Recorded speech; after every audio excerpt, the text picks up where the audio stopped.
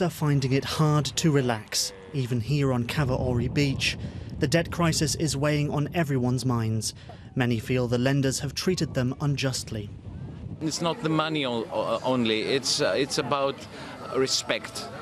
And, you cannot think that this is independent, the financial status of respect of one's way of life. So this is what is, I'm very concerned. I think the currency is not the main thing. I mean, I can live without the euro. People are demoralized because they can't even access their own money. Cash is in short supply, along with patience. I don't want to be mean. I love my country. Unfortunately, the governments have brought the country to the brink of destruction.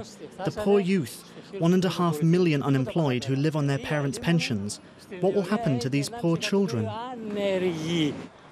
The strain on Greece has lasted 5 years. That's when the first bailout package was agreed. 73 billion euros flowed to Athens from its European partners and the IMF. 2 years later came a second bailout and a haircut for creditors of 107 billion euros. And in 2015, the ECB has given Greek banks emergency liquidity assistance totalling 89 billion euros, making a total of 412 billion euros in 5 years. That's more than all the other debt-stricken eurozone countries put together, yet the situation in Greece remains dire.